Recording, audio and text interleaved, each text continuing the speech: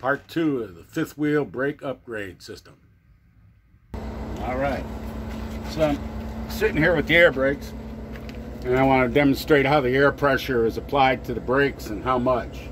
First of all, you got the two lines hooked up, the service line and the emergency lines, charged up with air, and it filled the tank. And you can see back here, right there, the tank pressure is about 120 pounds in that tank for the emergency breakaway.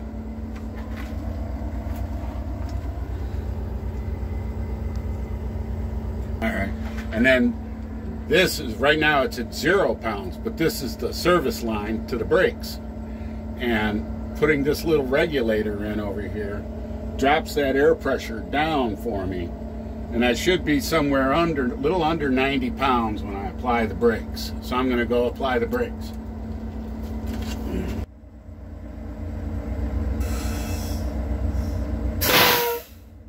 Do it one more time and hold it on there.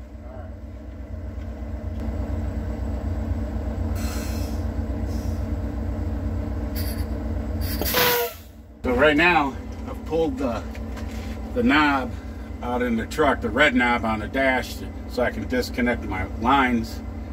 And what that does is automatically sets. What's the red knob for?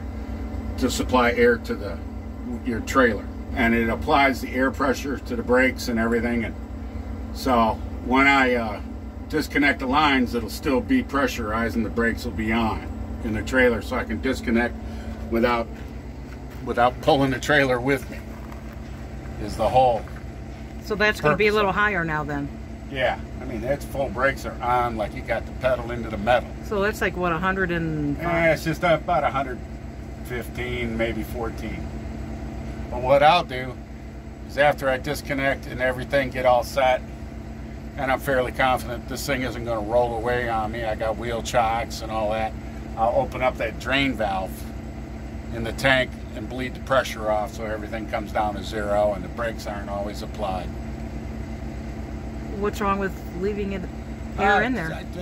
Free the brakes. I don't want the calipers to be always clamped on it when it's sitting for a couple weeks at a time. Mm-hmm. They could rust in place, the caliper and the pistons are out and all sorts of stuff. It's just bad news. So when you get ready to go, what are you going to have to do?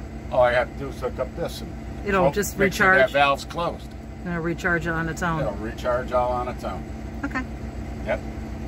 How do you let the air out? Okay, I got this little petcock valve down here.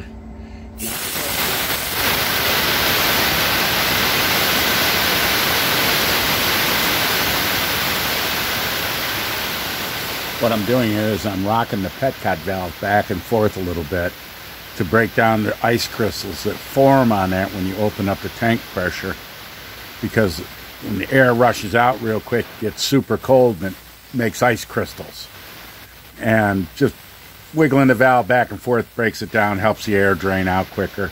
You really don't have to do it, but that's why you hear the popping and all that, the sputtering of the valve as the air pressure drops down in the tank to 0.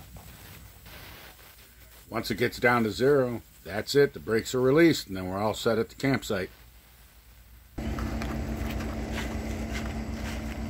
Don't hit your head.